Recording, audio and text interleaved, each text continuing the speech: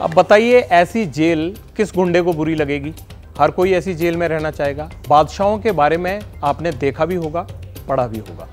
सोने रहने का अलग कमरा, दरबार अलग, मुलाकात की जगह अलग और दरवाजे पर दरबार। पंजाब की रोपड़ जेल में मुख्तार का लाइफस्टाइल कुछ इसी तरह का था, जहां वो खास कमरे में अपनी बीवी से मिलता था, लग्जरी एम्बुलेंस में घूमता था। खातिरदारी में कमी ना रह जाए, इसके लिए जेल में अलग से 2 खास सेवादार भी थे। इन सब चीजों का जिक्र रिपोर्ट में किया गया है।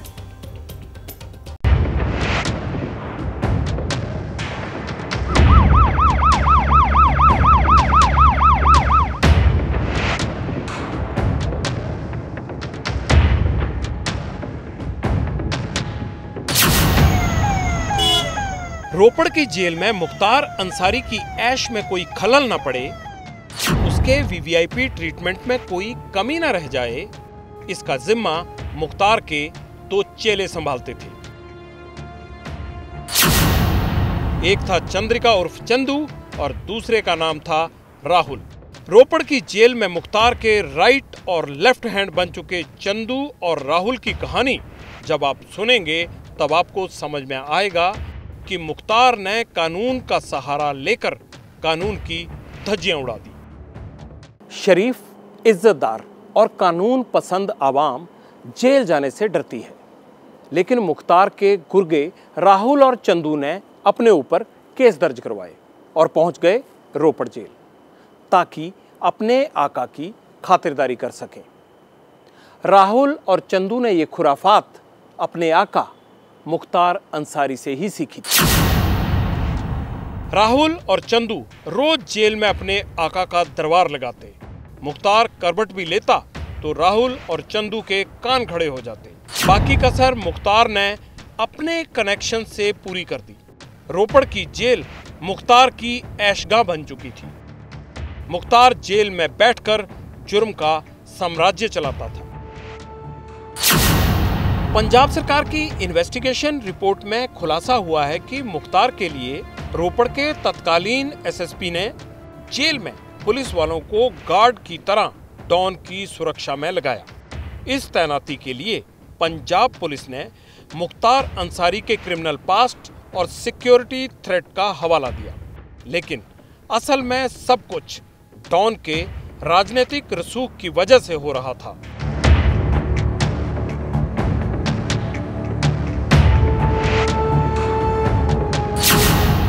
रोपड़ जेल के जेलर ऑफिस के फर्स्ट फ्लोर पर एक रूम रेनोवेट हुआ था। बताया जाता है कि मुख्तार इसी रूम में अपनी पत्नी से मुलाकात करता था। जेल के दफ्तर में मुख्तार अपनी बीवी से मिलता था। इसकी गवाही जेल कर्मियों ने खुद दी है। अब मुख्तार के जेल किंगडम से जुड़ा एक और सनसनीखेज खुलासा आपको बता देते हैं।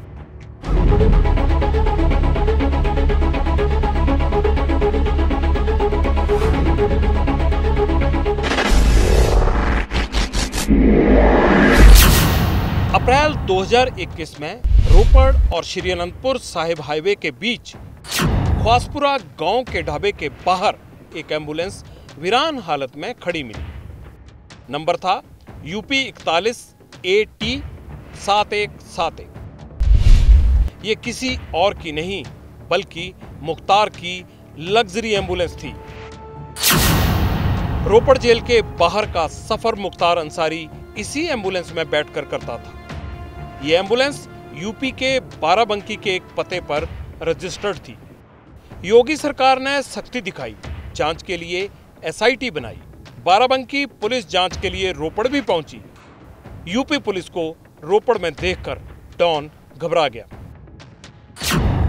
मुख्तार ने अपने गुर्गों को एक ऑर्डर दिया।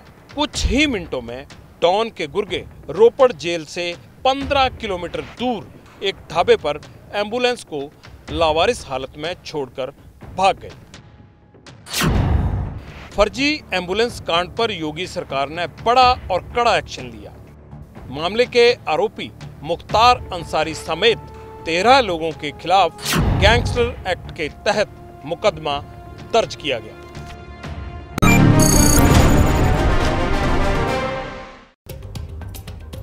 मुख्तार फाइल्स चल रहा है और अब आपको आगे बताते हैं कि कहानी कहां पहुंची। अच्छा, एक बात बताइए, आरोपियों को सजा दिलाने के लिए कोई भी सरकार जो होती है वो वकील हायर करती है और ये आम बात है, लेकिन सरकार ने किसी आरोपी को बचाने के लिए वकील हायर किया हो महंगे वाला, ऐसा कभी आपने देखा है?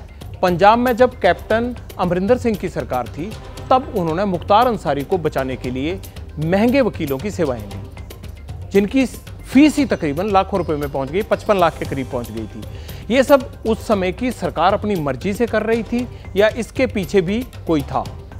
हमने तत्कालीन जेल मंत्री सुखजिंदर सिंह रंधावा से बात की। ये इसलिए भी जरूरी था बात करना क्योंकि उन पर भी आरोप हैं। सुनिए वो बोल क्या रहे हैं।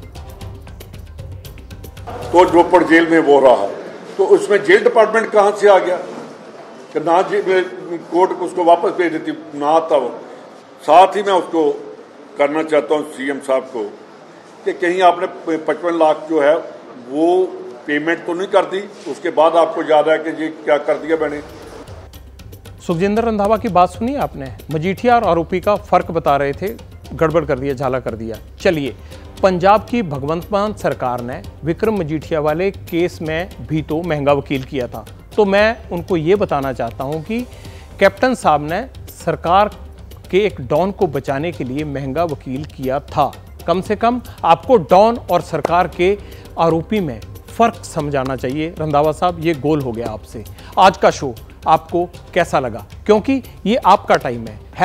#Public interest on ABP news पर कमेंट ज़रूर कीजिएगा, ज़रूर बताइएगा, क्योंकि मैं कोई स्टार एंकर नहीं हूँ, इसलिए आपका फीडबैक मेरे लिए बहुत महत्वपूर्ण है। वैसे आपका रिस्पांस हमें मिलने लगा है, ये ट्विटर पर ट्रेंड भी कर रहा है। आपके फीडबैक का मुझे इंतज़ार रहेगा, क्योंकि आपके कमेंट्स में ही इसी शो में दिखाऊंगा। जो भी आप कमेंट्स भेजेंगे ऐसे स्क्रीन पर मैं आपको चलाकर दिखाऊंगा यहाँ पर, और मुझे लगता है कि आपका और मेरा रिश्ता और गहरा होगा। कल फिर इसी वक्त मुलाकात होगी। पत्रकारिता कोई इमोशन नहीं है, ना अपना कोई ज्ञान देना है और ना कोई विचार थोपना है। पत्रकारिता क्या है? पत्रकारिता का मतलब है सही जानकारी इकट्ठा करना और तथ्य बताना। पत्रकारिता आज जितने महत्वपूर्ण दौर में है, शायद पहले नहीं थी। इस दौर से निकलने के लिए सिर्फ सच दिखाने की जरूरत है, वो सच जो आपके हित को आगे रखे। इसलिए अब रात 9 बजे प्राइम टाइम नहीं होगा, ये आपका टाइम है। जगविंदर पटियाल के साथ देखिए पब्लिक इंटरेस्ट 17 जुलाई से सोमवार से शुक्रवार रात 9 बजे सिर्फ ABP न्यूज पर। ABP न्यूज आपको रखे आगे।